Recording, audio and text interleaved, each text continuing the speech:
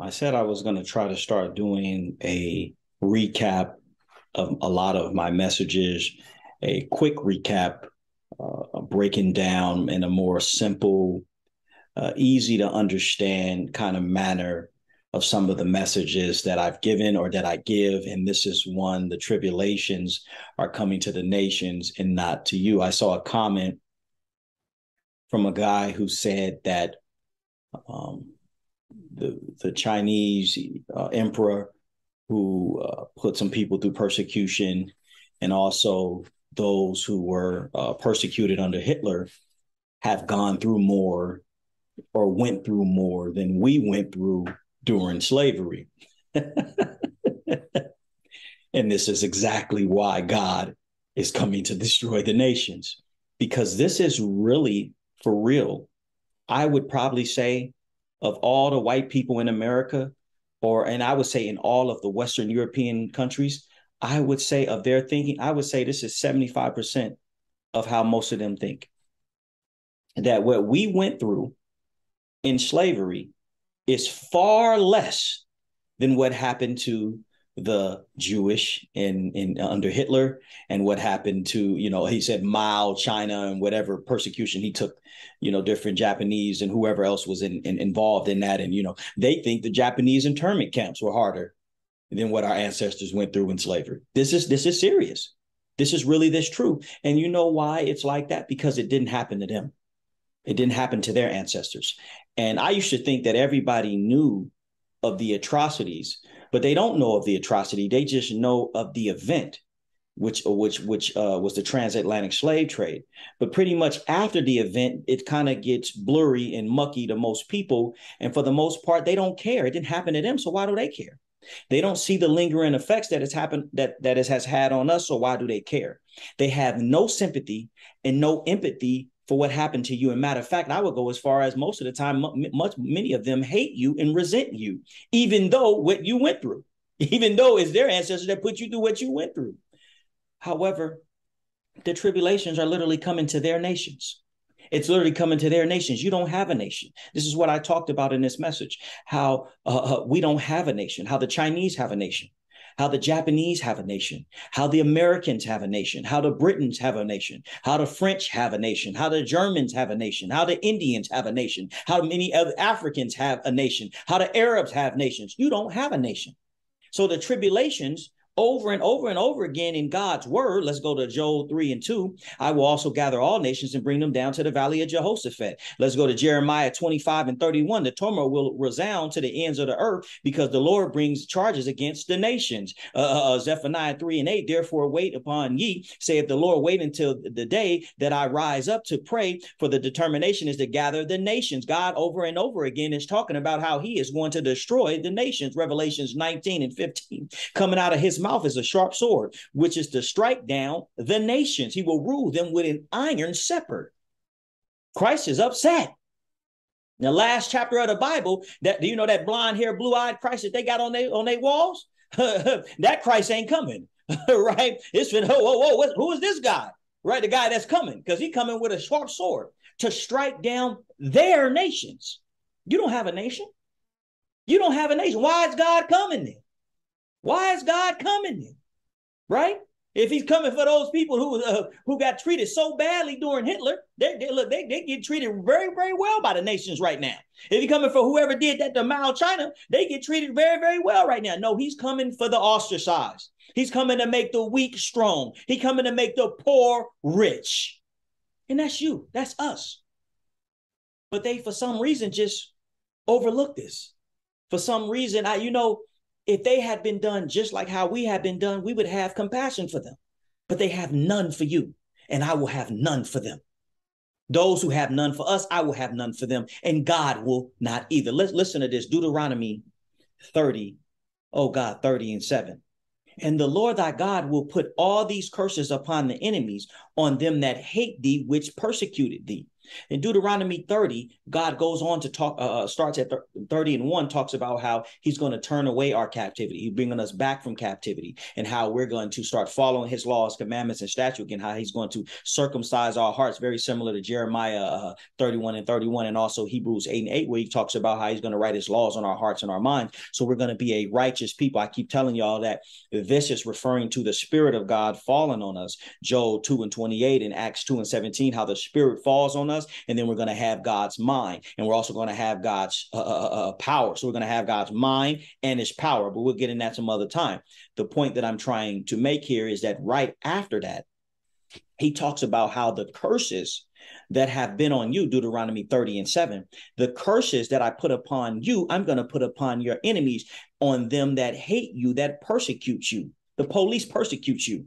So now they're finna see some of the curses that we've seen. And now what is one of those curses that we've been seeing? How they normally killing us? Watch what's about to happen. See how they ran into Trump?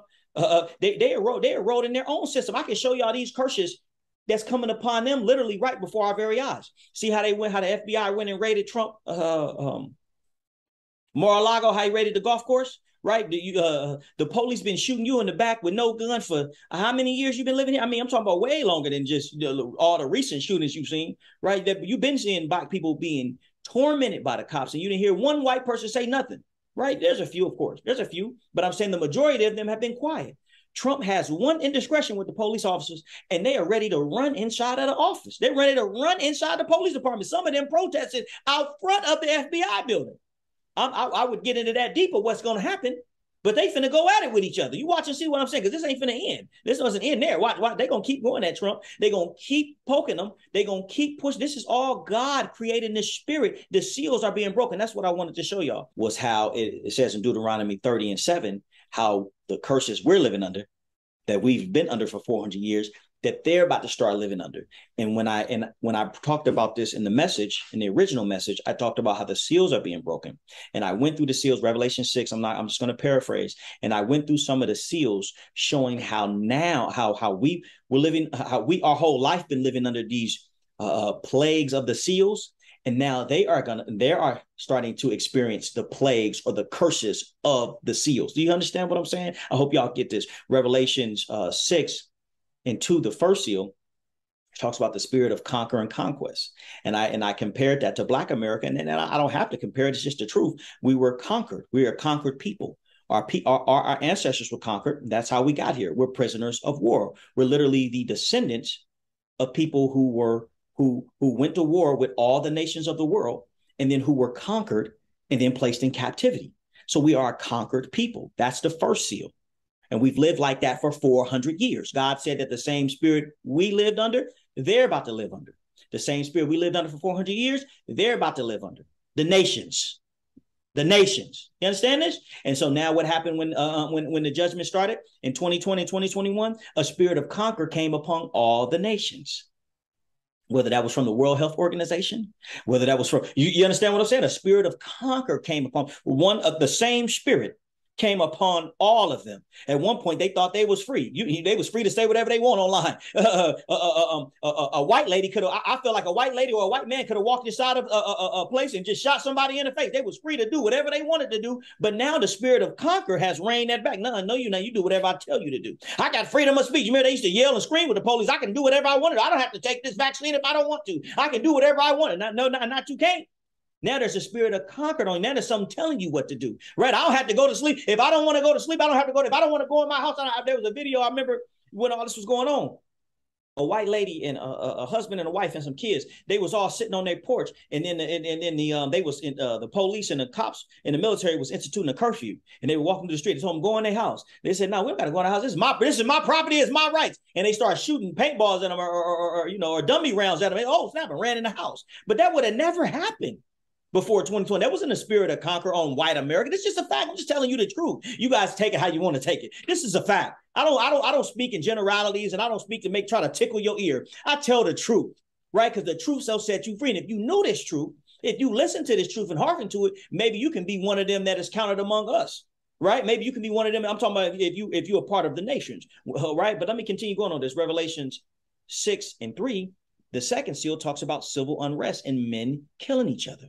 Have we not already lived under this curse in Black America for the last 400 years? Civil unrest and men killing each other, right? All you hear about is Black on Black crime. All you hear about is civil unrest in our communities. Matter of fact, turn on the TV, listen to our music. Our cultural music is hip hop. And it's talking about us killing each other. It ain't talking about us killing the police and killing white people. It's talking about anytime we make a song about killing the police, killing white people, that get banned and taken off, and it's a controversy. But every single song we put out, we talk about killing each other. And nobody talks about it at all. They put it in the stores, put it in CDs, play it on the radio about Black people killing Black people. The spirit of men killing each other and civil unrest has been in our community forever. But now it's in their communities. Oh, God, help me preach this thing. Now you see them killing each other. You see videos of them coming out shooting each other. I seen a video the other day. A white dude walked in the house and shot his boyfriend, new ex. I saw the video. The guy just killed the journalist in Las Vegas. I saw a video up on the Fremont Street experience. One of the white dudes shot each other. Now you're seeing videos of them shooting each other.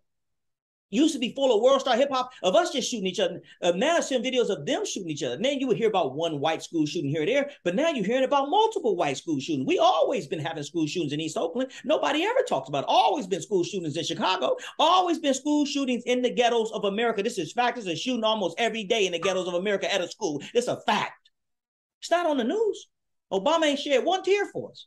So when them kids died in Connecticut, they was crying. But I'm talking about specifically right now what's going on. I'm talking about, you see the civil unrest now in their communities.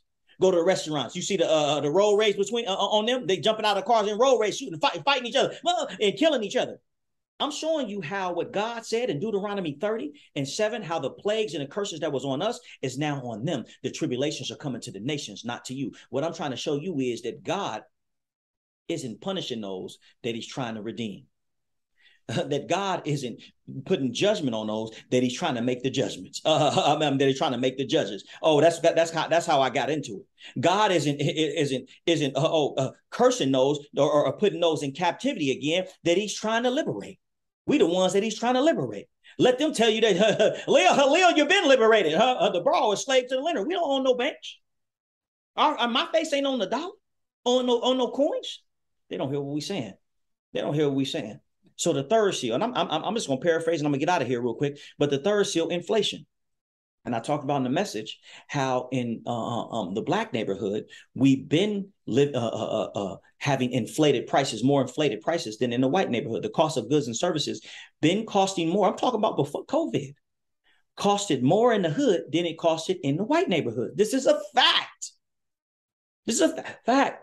Call it a hood tax. Call it a crime tax. Call it whatever you want to call it. But gas costs more in the hood. Food costs more in the hood. Everything costs more when you lived in the ghetto, and we were already the poorest people. But now their prices are inflated. You see this? Now their cost of goods and services are going up. Now it's a national emergency. Now it's the policies are wrong and we need to get this change and what's going on. You see what I'm saying? God is not a man that he should lie. Go ahead, turn your back. Look, I hope and pray you turn your back, sir. Turn your back and put your head under a pillow and act like what I'm saying is a lie, or that I'm trying to twist the scriptures in some kind of way, because there's more greater judgment coming. There's more greater, greater plagues that's about to hit, and it's going to be too late for you to turn and repent. Oh, they don't hear what I'm saying. They don't hear what I'm saying. They don't hear what I'm saying. Remember, he said it's going to come to those who hate us. They don't hear what I'm saying. They don't hear what I'm saying. So just to get out of here real quick, and I didn't go into all in the message. I didn't go into every seal to break down every seal because I had no reason to. But the fourth seal talks about a plague, the sword, and the famine, or the sword, the plague, the famine, and just like war, has been war in the hood. They actually call Iraq Chirac. They called what's the place? Fayetteville, because it's that bad there. So it's been war in the hood, you see? And now it's about to be war on their streets. You watch and see what I tell you. I prophesied this back in 2020. I talked about this. There's about to be war on their streets. The sword. Famine. A famine is coming to them. Hard. Listen, we've been having to eat one top ramen a day. We've been having to just eat bread. I was talking about when I grew up, we were so poor, we used to eat raw spaghetti noodles. That was it. That was it. So we know how to survive through this. This is foreign to them, not being able to go to Costco and buy as much as they want, not being able to go to the grocery store and buy whatever they want, when all these Chinese food restaurants finna get shut down, when all the Mexican restaurants finna get shut down, all the food and all the luxury finna be gone. This will be foreign to them. This is going to be a regular day for you.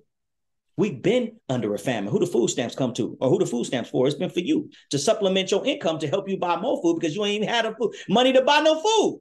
You've been having food shortages, is what I'm trying to show you. A famine. Now they're about to have a food shortage in the famine. You watch when I say this all gonna happen all next year. Watch the war, the sword, the famine, and the plague. And lastly, the plague. The plague. We've been living under plagues in our community. They brought Ebola to us. They brought cancer to us. The syphilis, Tuskegee experiment they brought to us. They told us they wanted us to go get the shot first, didn't they? Ain't they what they said? Right? Oh my God, I'm preaching to somebody right now.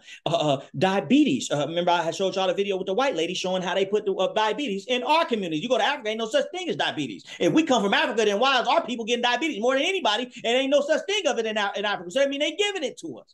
AIDS they brought to us. We've been under plague. We've been dealing with major plagues. And then when COVID hit, they dealt with a plague. But I don't even think about COVID. That's some BS. They about to deal with a real plague.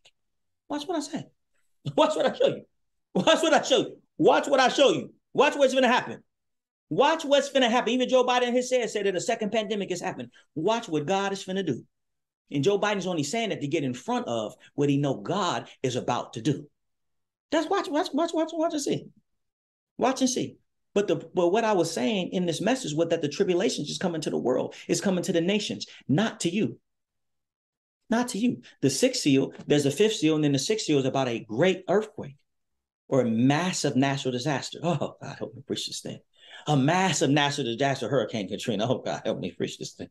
A massive natural disaster. See, they don't want this, but it's going to be something serious. It's going to disperse their families and their friends. It's going to destroy all their institutions, everything they've ever had, they've ever known. Dispersing, you got to live under a bridge where your homes ain't there no more. A massive quake is coming, and the sixth seal. They don't want this. And then the seventh seal, God's chosen people are sealed. 144,000 of them. 12,000 from all the tribes of Israel. They're sealed by the seal of God. That's the seventh seal. And I'm trying to prove, what I'm trying to show you is that the tribulations are coming to the nations, not to you. The seventh seal is going to seal you from the trumpet judgments and the bowl judgments coming next after the seals, because those are going to be worse than even what you experienced in the 400 years. Those are going to be the gut punch. So like how the people, many of the white people that's going to watch this, or some of the nations or the people of the nations around the world, how they come in and how they saying, you're not God's chosen people. And they have elevated those people over in your homeland as you. This is when God is going to go ahead and separate the wheat from the chaff. And he's going to show the whole world who you are. Point blank period. Point blank period. Right? At the last trump, the trumpet shall sound. That's when it's going to happen. Point blank period. Ain't no reason to argue. You don't never see me argue. You'll never see me argue with nobody online and go back and forth with the comments. What I'm doing that for? I can read. I can read. You've never heard a pastor, a preacher, a teacher in your entire life say what I've said. I was talking to a pastor the other day, and he was asking me, where did you get this from? And I started going through my progression of my faith and where I started at. And, I was listening to this, and then I was listening to this, and then I was listening to this, and I was listening to that. And the truth is, it came from God. Sometimes I listen back to my message. I say, what in the world was I talking? I didn't even know I said that. Because it's not from me, it's from God. I'm trying to warn the nations. I'm warning somebody right now. I'm warning somebody and I'm advising somebody else right now. I'm warning somebody and I'm advising somebody else right now, informing somebody else right now. I'm informing somebody to hold on a little bit longer. I'm informing somebody and advising somebody, just hold on a little bit longer. The power is finna descend from on high on you. The spirit is about to descend. I'm advising somebody right now to hold on a little bit longer. And I'm warning somebody else right now, saying you better repent because the kingdom of heaven is at hand. That hatred you have for us, that dismissal of our atrocities and the curses and the plagues and the way that our lives have been for the last 400 years. Oh, go ahead. Go ahead. We finna come into glory. God's chosen people gonna come into glory. You can believe that without question. Without question. So the trumpet judgments and the bowl judgment will not even harm you. I'm talking about you with no nation. You're not American. You're not Mexican. I'm talking about you with no nation. You understand me? Right? I'm talking about it's not coming to you. Revelations 9:3. Out of the smoke of the locust came down on the earth and were given power like that of scorpions on the earth.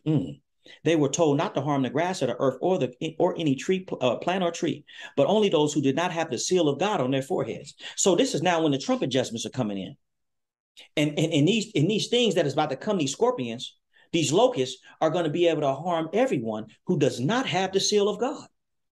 This is a fact.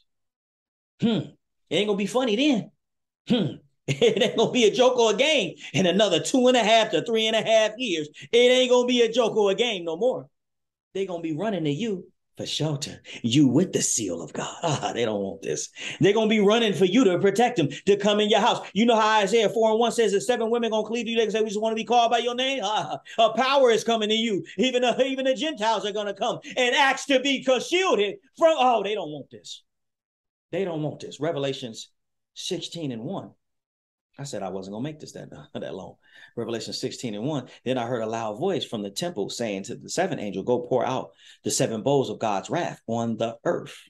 The first angel went and poured out the bowl on the land, and ugly festering sores broke out on the people who had the mark of the beast and worshiped the image. So now there's a people that's going to have the mark of the beast and worship the image. See, the thing is, people act like they don't act like no one knows what the worship of the image is. Many people might say, I'm not going to take, if I see something that coming that you got to take as a mark, we had to buy something. Many of them already took it or about to take it.